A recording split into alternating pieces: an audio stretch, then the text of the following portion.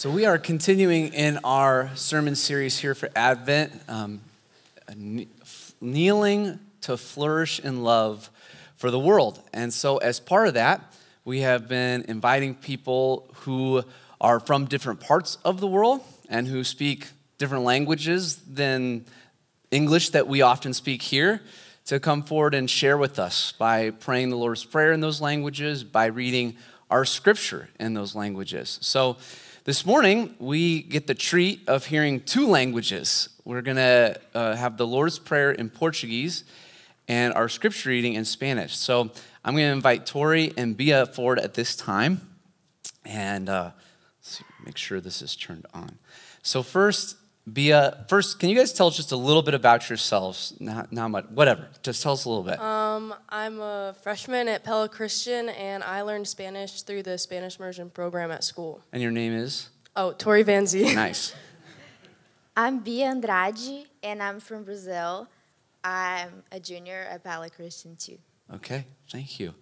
So would you join us as we pray and as we're reminded that we are part of a big church around the world and lots of people. And just as we are gathered here today to praise and prepare our hearts for Advent and for the arrival of Jesus, so too are people all around the world worshiping Jesus in so many different languages. So with that, let's pray the prayer that Jesus taught his disciples with Bia, and she's going to lead us in Portuguese.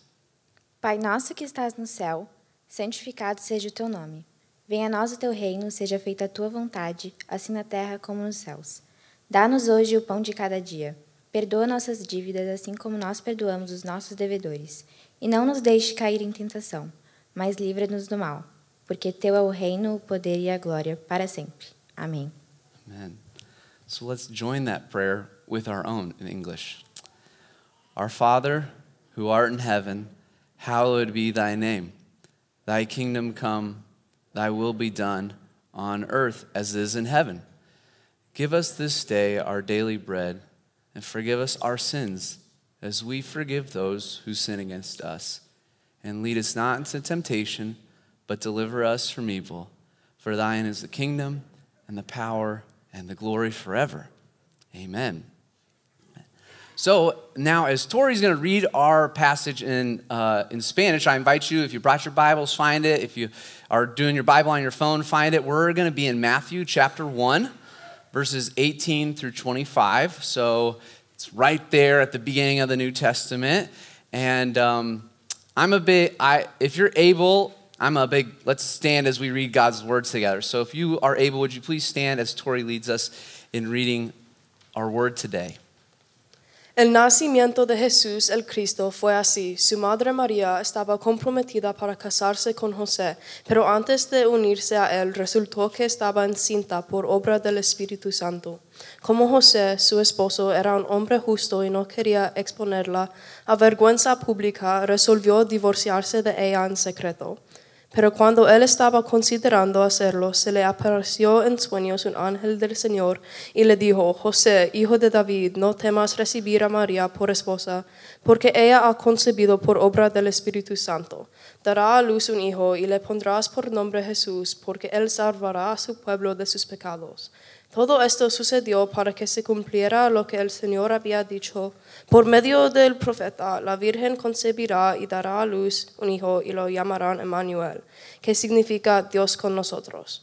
Cuando José se despertó, hizo lo que el ángel del Señor le había mandado y recibió a María por esposa, pero no tuvo relaciones conyugales con ella hasta que dio a luz un hijo, a quien le puso por nombre Jesús. People of God, this is the word of God. Thanks be to God. You may be seated. And as you're being seated, can we give a hand for Tori and Bia for leading us this morning?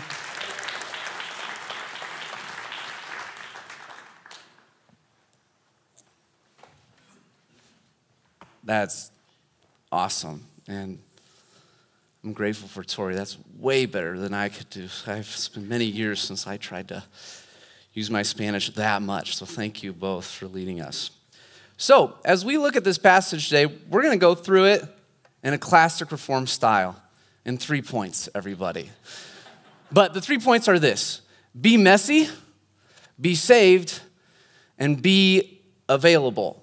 And that last one, be available, it's kind of got, if you want to put parentheses behind it, it's two parts, listen and respond. So we got be messy, be saved, and be available. So listen and respond. So this story, now if you were tracking along, if you were able to track along, maybe not, but I'm going to read different parts of it now in English just in case you weren't able to.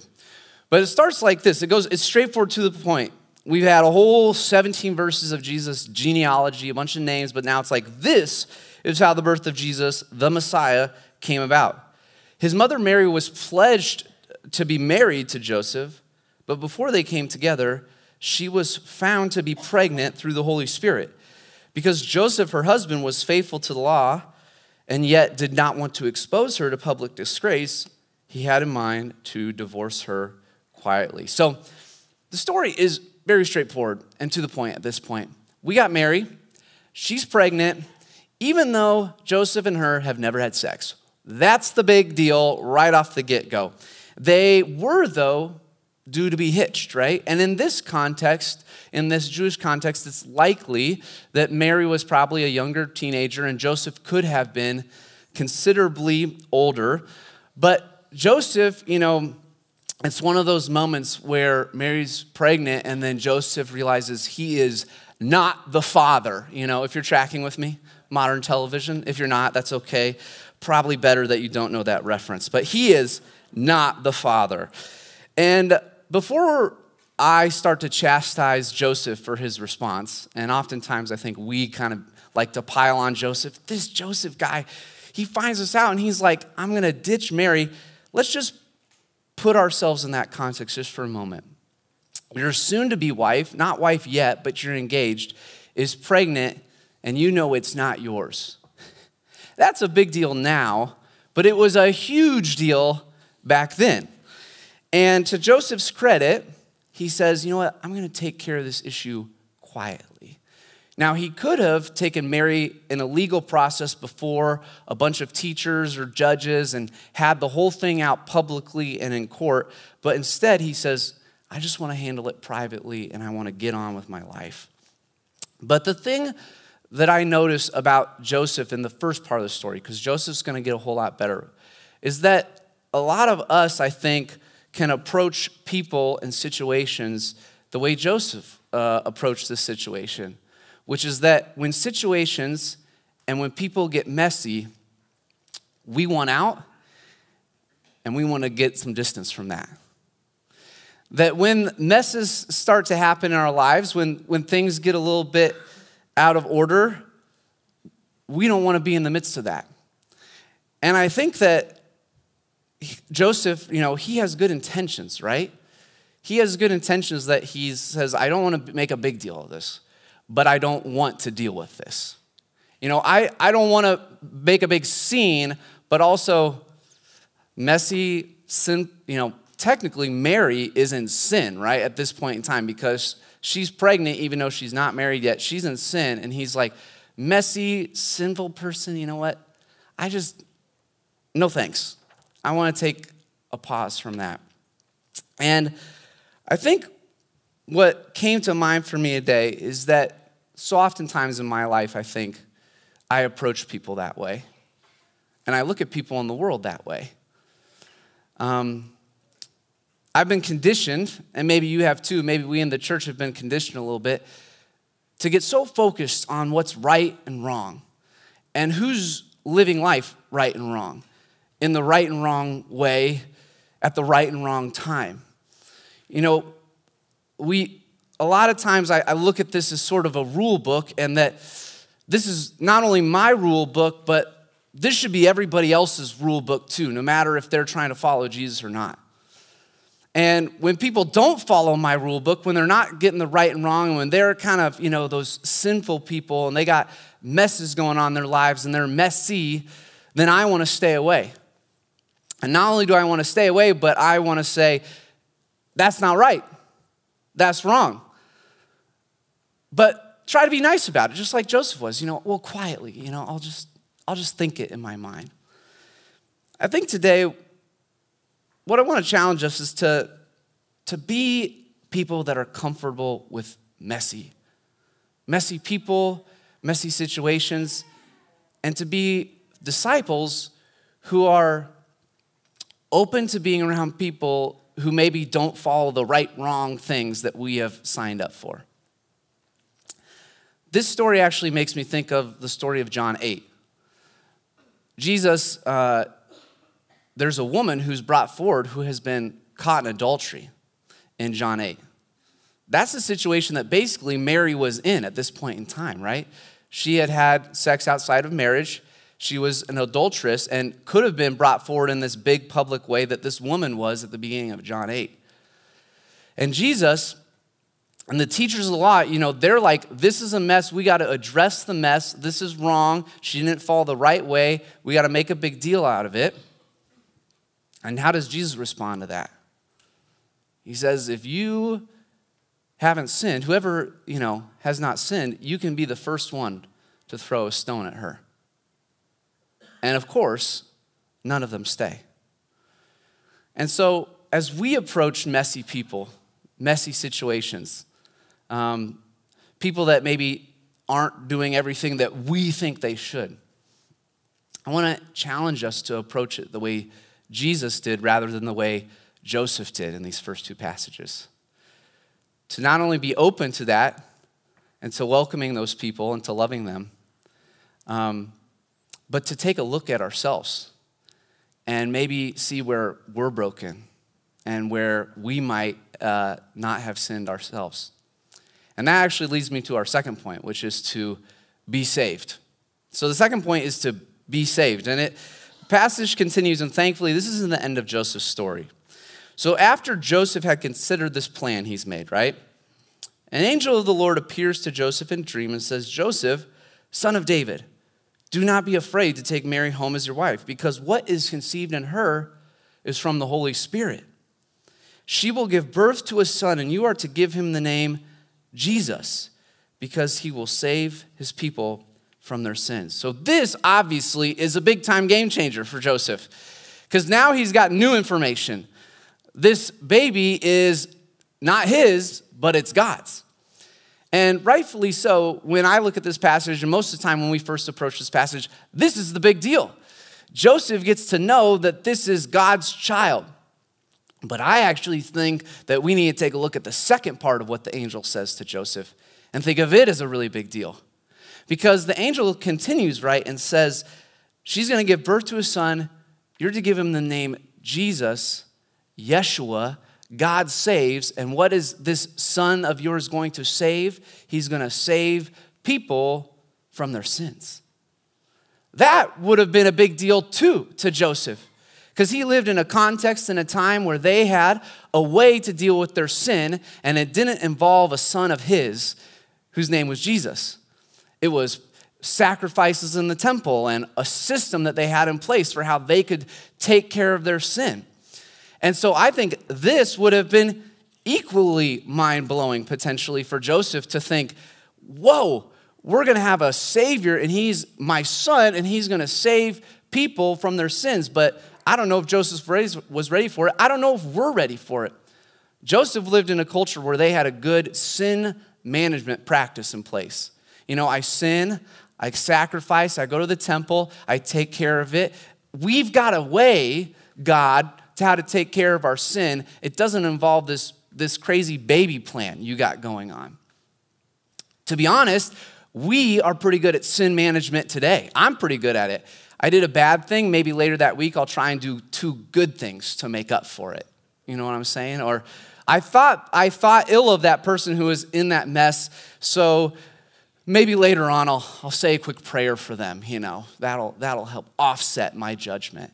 We're conditioned to be people who think that we can handle our sin problems ourselves many times. We're a lot like Joseph in the first century. Sin management practices, we still have those today.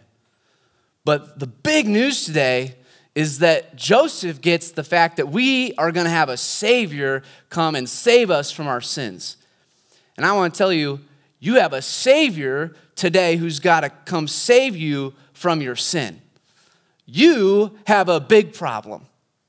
I have a big problem. It's called sin. It's called brokenness. And if we don't think that we got a big problem, then we don't need Jesus to come at Christmas.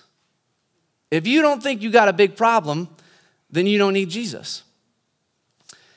In my time living in California and as a pastor, one of the things I learned is that I always wanted to be around people who thought that they were the biggest screw-ups. I wanted to be around the people who thought that their life was a mess, that they didn't have it all together, that they would often say, I'm a screw-up, I'm a failure, I'm down on my luck, whatever. At first, when I was a pastor, I thought, I need to get around the people who, look like their lives are put together and that, they look like they're, they know all the Jesus stuff well. But the longer I was, the more I learned, I got to get around the people who think that they have the biggest problem with sin and brokenness. Because those people, they know they need Jesus. And they want Jesus because they can't change their life without him. And there was a guy in the New Testament, I don't know if you've heard of him, his name's Paul.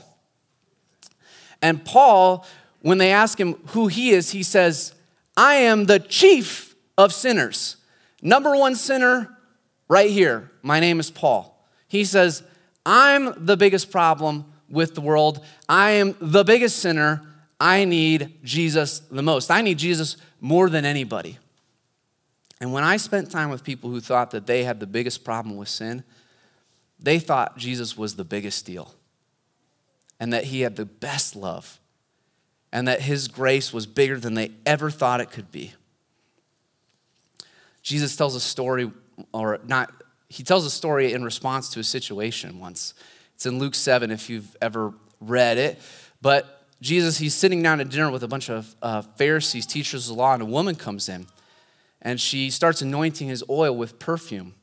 And the Pharisees are bent out of shape about this. They don't like it. It's a waste of money. Why is she here? She's a sinner. And he tells a story about one person who had a $5,000 debt, and they get it forgiven.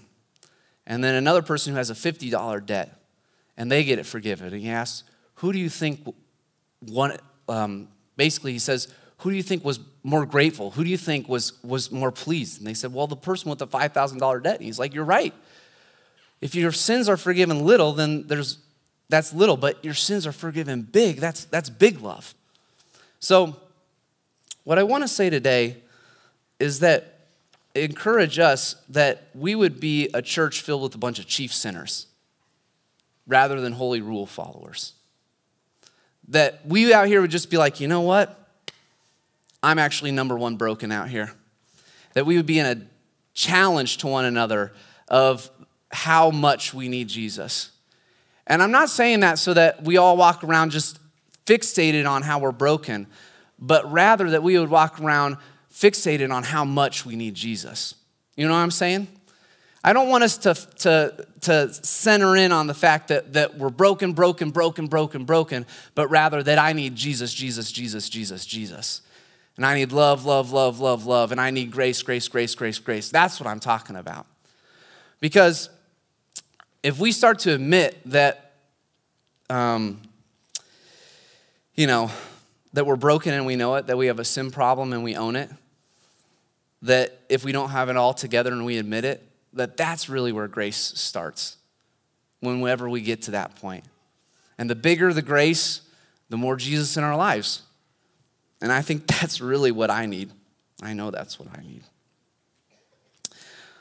So let's close, though, with our third point, which is really the title of today's sermon, which was to be available.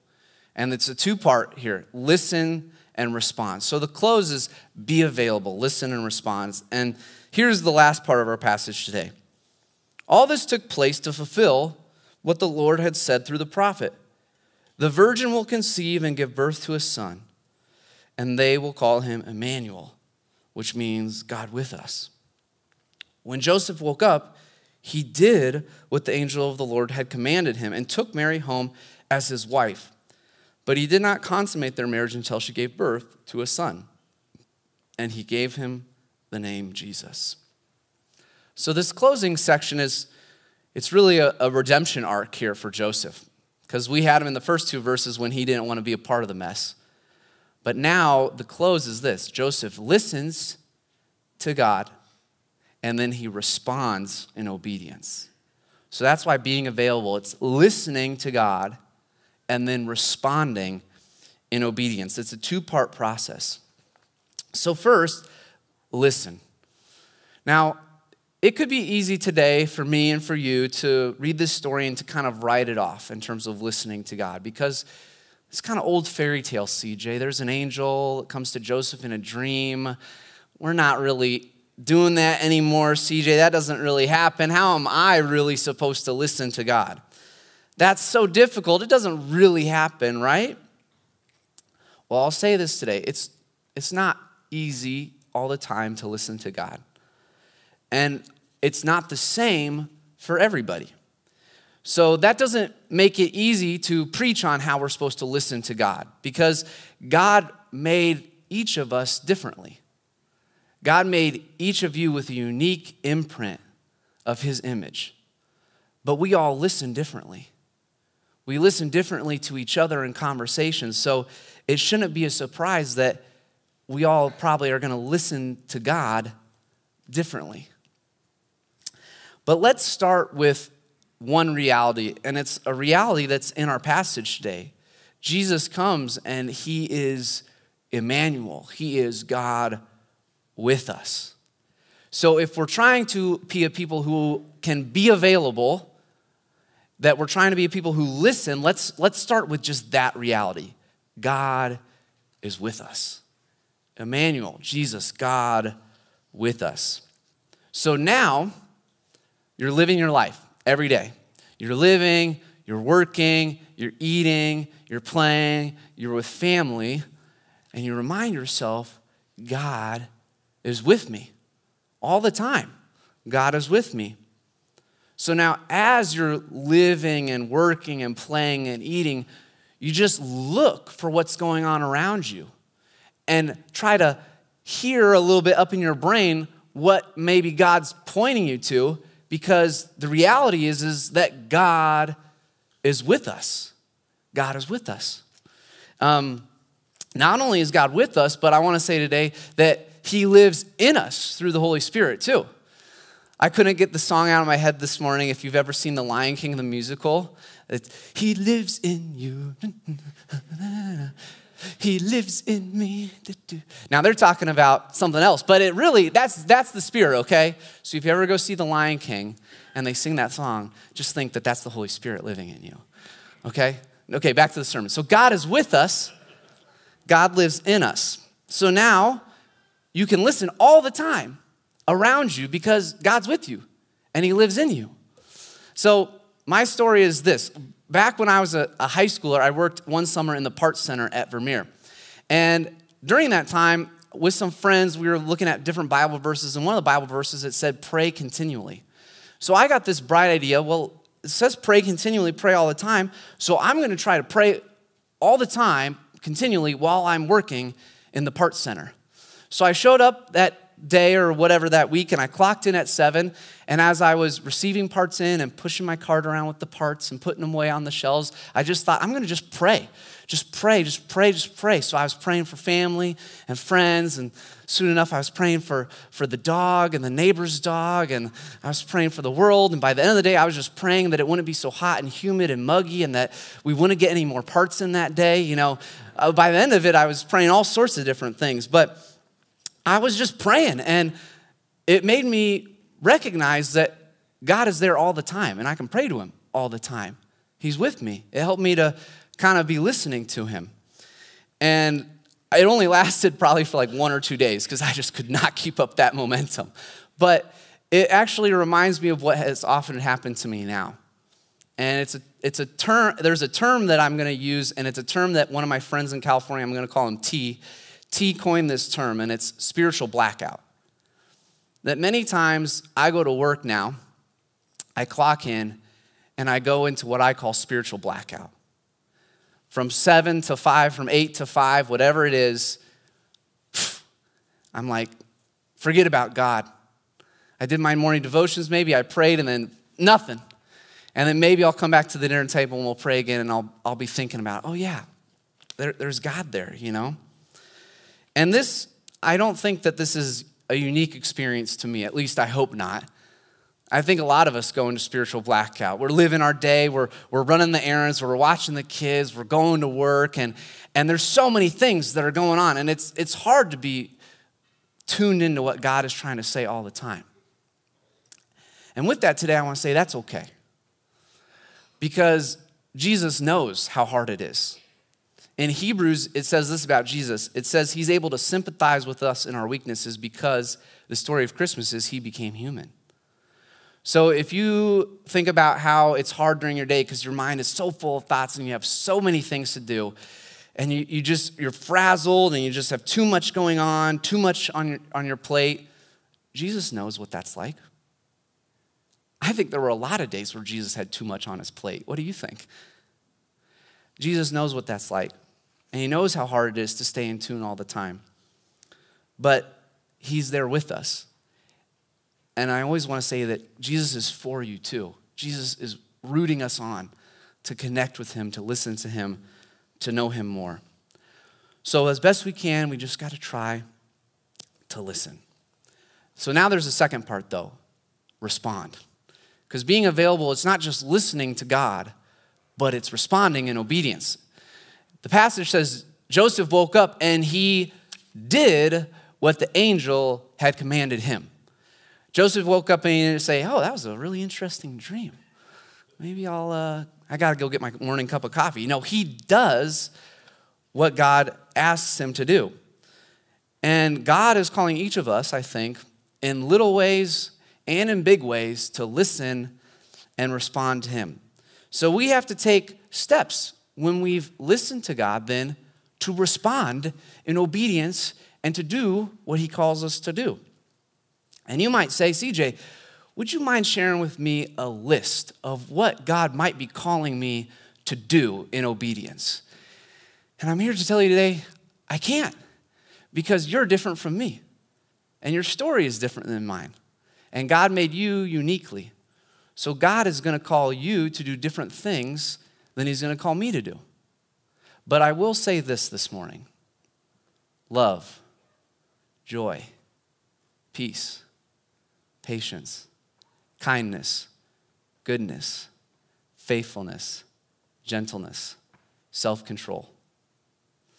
If the thing you feel like you're listening to God and he's nudging you to do sound or look like that, then do it. Because that's the fruit of the Spirit. So that's the Spirit at work. So if it's one of those things that he's calling you to do, then do it. There's a song in the movie, I'm not big into the kids' movies yet, but there's one in Frozen 2. It's kind of a sad song, but it's called Do the Next Right Thing. I'm going to co-opt that and amend it today and say we're supposed to do the next Spirit thing or the next Jesus thing. So sometimes it's little things, but you got to step in and do it. So if it's like Jesus too, if it's either love, joy, peace, patience, kindness, goodness, faithfulness, gentleness, self-control, or if what you're about to do, you think, this looks like Jesus, then do it. Then do it and just see what happens. One of the things that sometimes the Spirit nudges me to do is to not just say, I'm praying for you, but to say, can I pray for you right now? And I have had a few people deny me, but for the most part, everybody says, yeah, you can pray for me right now. And I think we'd be surprised at the little things that you might get to do in cooperation with the Spirit during the day when he invites you, if you just step out and do it. And I want to encourage you today that sometimes the things that you might think are little things can be really big deals. I remember when I was a part of a couples group in California that we had a couple who was about to have their kid. I think it was their 4th kid. But one of the other couples in our couples group had the idea, we should do a baby shower for them. And so we did a baby shower for them. And honestly, the couple that had that idea, it was no big deal to them. It was a little thing. We'll get some snacks together. We'll put some decorations up. And everybody that's in the couples group can buy a present for them. And that couple had never had a baby shower for their first 3 kids.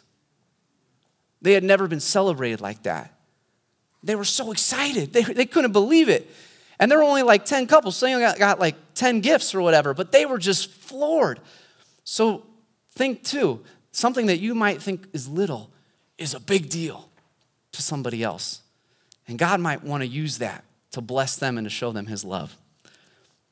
But the other thing is that God might call you, and as you're listening to him, he might have you do a big thing. That's a big deal. Because let's be frank, what God called Joseph to do was a big deal. He is not the father, and everybody knows that because he's been honest that he isn't going to consummate this marriage, and he sticks with Mary, and he stays with her. And that meant that Joseph got ostracized from his community, that he was seen as a lawbreaker staying with her. And his family didn't want him around. And we know that because when the time came for Jesus to be born, nobody had any room for him. That's why they end up in an inn or in a cave, is because nobody in their family wanted anything to do with Joseph and Mary because they were living in sin. So this is a big deal. It is a big deal. And now he's like, and this is not your kid, but you're going to raise him, and he's going to be the savior of the world. That's a big deal. So sometimes you're going to listen, and God's going to call you to do something, and it's a big deal. And here's the thing. Sometimes God will call you, like Joseph, to do something that results in a loss, that results in something that's uncomfortable, that results in sacrifice. And we have to learn that that is okay. Because in America, we are culturally conditioned that our lives should be ever, perpetually, eternally up and to the right on the graph. More. That our job is always going to be up and to the right. We're always going to be making more money, and we're going to have more kids, and they're going to be better than our other kids. I don't know, something, right? The stock market is always going to be going up and to the right? And so our lives should always be going up and to the right. But here's the story of Christmas. Jesus, who being in very nature God, he was God, did not consider equality with God something to be used to his own advantage, but instead he made himself nothing. He took the very nature of a servant, being found in human likeness, and he became obedient to death, even death on a criminal's cross. That's the story of Christmas. Eternity with God to nothing. And Jesus says, follow me. You're to be a disciple who looks like me. So if God calls you to do something where you're going to lose and where it's not going to lead to up and to the right, that's going to be difficult, but it might be Jesus speaking. And to close, I want to say that sometimes we only can see what God is up to when we look back in hindsight. So when he calls us to do something that seems down, that seems like a loss, that seems like a sacrifice, because I'm sure it did for Joseph. But I'm sure years later, when Joseph got to look back at the decision he made to help Mary raise the Savior and how Jesus changed the world, I'm sure Joseph said, that was worth it. That was worth it. So today, little things, big things. Get into the messiness. Get into the messiness in ourselves. Jesus is so big. And as he calls us to do stuff, as we're available, we're going to get to look back and see what he's done. To close, I'm going to invite us into a time of response. So we're going to sing a few songs, and there's going to be an opportunity to be prayed for. And there's also going to be an opportunity to receive communion. And I want to invite you to both. Maybe you don't have to say exactly what's going on, but maybe you need prayer because today you're realizing, like me, that I'm a little more broken than I thought, but I'm excited because I get to receive more Jesus than I knew I needed before. And I also want to invite you to communion too, because this for me is an encapsulation of the sermon today. Jesus, that's a messy table right there, because Jesus is seated around 12 disciples, one of which is going to betray him, a few of which are going to turn their backs on him, all of which are going to walk away from him for the most part as he dies on a cross, and he says, I eagerly desire to eat this meal with you. So Jesus, he's not afraid of the mess. He gets to that table with them, and then Jesus says, this is my body broken for you. This is my blood shed for you. You don't know it, but You're more broken than you ever thought, and you're more loved than you could ever believe. So receive this. It's me. And so maybe today that's an act for you, a tangible act in response of how much you need Jesus. Because you know what happens every time we receive that? Jesus strengthens us. He meets us in it. And he shows us more of who he is. So as we leave into this week leading up to Christmas, let's not be afraid to be messy with people. Let's be saved. Let's be people that know how much we need Jesus. And let's be available, listening and responding as God calls us. Jesus, we thank you today. We thank you for Joseph, that even though his story didn't start out perfect, that he ended in obedience to you. And that his obedience changed the world. Holy Spirit, show us today what you might be calling us to do. How you might be calling us to step into this world and change it for you. Show us today, Jesus, how much we need you and how much you love us and how much grace there is for us, that we might be a church filled with chief sinners who have also been chiefly loved and chiefly graced by you. So we thank you, Jesus, for who you are. We love you and we praise you in your name.